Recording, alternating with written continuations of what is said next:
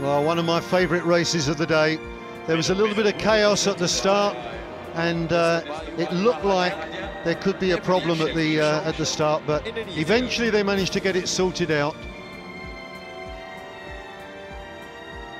And there were only 3 competitors, so the -1 rule applies. Only gold and silver to be given out. But Luyue Supatsara of Thailand finished 3rd in 38.95. In 2nd place, her 2nd medal of the competition, Pumchan Ponsuda of Thailand.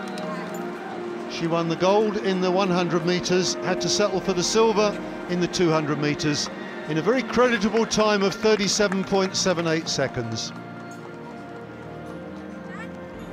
And she's thrilled. An 8th ASEAN Para Games champion from Indonesia, Insan Nohada. Well, she had to settle for silver in the 100 metres, but she got her revenge in the 200, winning in a time of 35.93, Nohada Insan. So she's another multiple medalist at these games.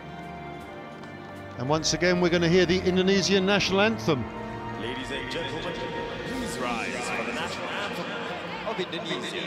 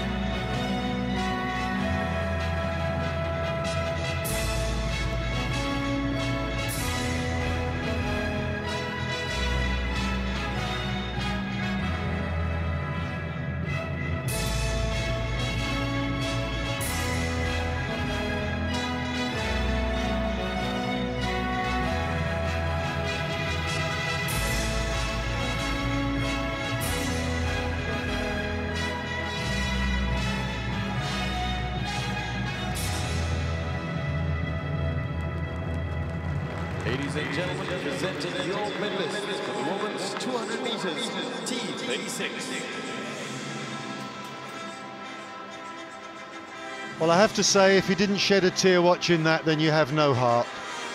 Lovely to see the girls enjoying themselves so much. That's what athletics is all about. Nohada Insan, gold medal, but everybody's a winner up there. Pumchan Ponsuda of Thailand. Not the most elegant of races, but they gave it everything. The Thai girl, tremendously strong, but she used up so much energy. The short, choppy stride, much harder work.